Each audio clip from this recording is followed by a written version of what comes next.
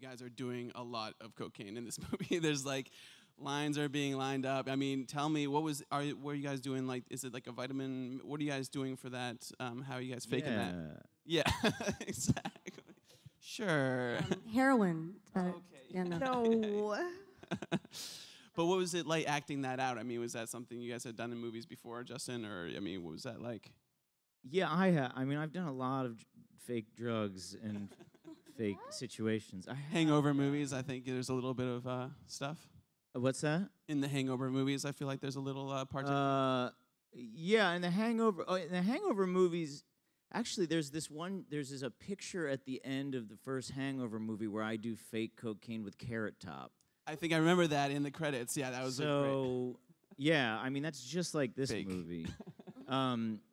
Yeah, but it's like what is it? It's called Inositol. Yeah, B12. Like, It's a very good drug for your 30s, I say. It's non-habit forming, lots of energy, doesn't irritate your sinus passages. It's legal. It's quite pricey, but But even the action of doing fake, you know, it does give you like, you know, it does help you out and push you into that place that some people are familiar with. Yeah.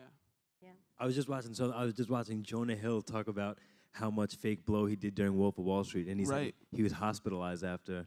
Because you guys hopefully didn't do that much. Because he was like, you guys bought me a neti pot to try and like. I was worried about her. Like, take your vitamins, use your neti pot. Like, I am a mother, you know. I'm like, worried. How was that, Morgan? How was it for you?